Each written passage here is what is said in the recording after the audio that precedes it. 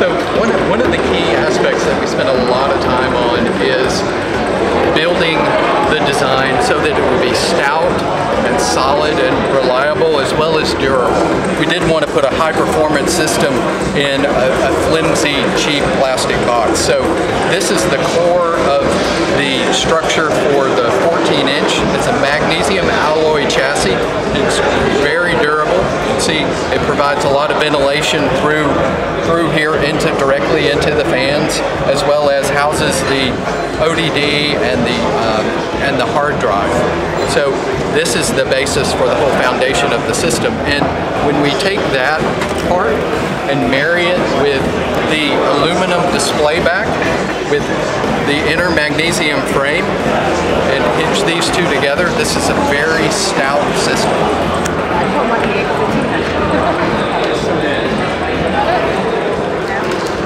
We spend a lot of time on the ergonomics of our keyboards, and we've been developing keyboards for ourselves for many, many years, and we base a lot of that knowledge on our experience developing business keyboards, but really dialing in the specifics for the gamer and the challenges that the gamer face. This is a beautiful, stiff feel to it with the right amount of response that's necessary for the gaming, and this is going to be a keyboard that's going to last a lifetime and not going to be a throwaway, very flimsy keyboard. So, is this mechanical? Yes, this is has a mechanical structure, and it's mounted onto the bottom of an aluminum plate with all full RGB backlight.